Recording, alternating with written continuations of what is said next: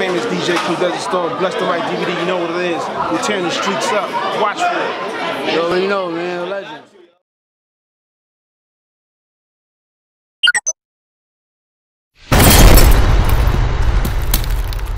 Like that's a very important, you know, portion in the hip hop game. You know, I'm happy that it's around. You know, because you know battles used to really exist. They wasn't really like filmed or anything like that, but like niggas knew like, yo, he battled you outside in the park or whatever, and like the nigga, feel me, killed you, and that was how you started to build your buzz. You feel me? So I think that really is dope.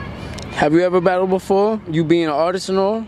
I used to battle when I was a young boy, you feel me, like 16, 17. I'd be battling niggas in like gym class or like lunchroom or like in the projects, like in a building real quick, have my man bang on the window, make the beat, and just go in, you feel me, or in the crib, niggas throwing a beat, and I just be battling niggas, but that shit is cool, but it's not really me. Like, I'm more into, you know, making songs, you feel me, now.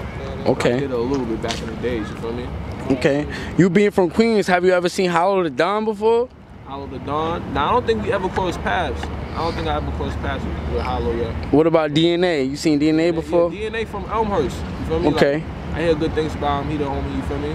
A couple of my men used to run with him and shit, you feel me? Like, he definitely be giving niggas work. Him and, what's his man? Dark skin dude. K-Shine? Yeah, they be bodying niggas. I be seeing him out there giving niggas work. That's what's up, that's what's up. All right, I mean,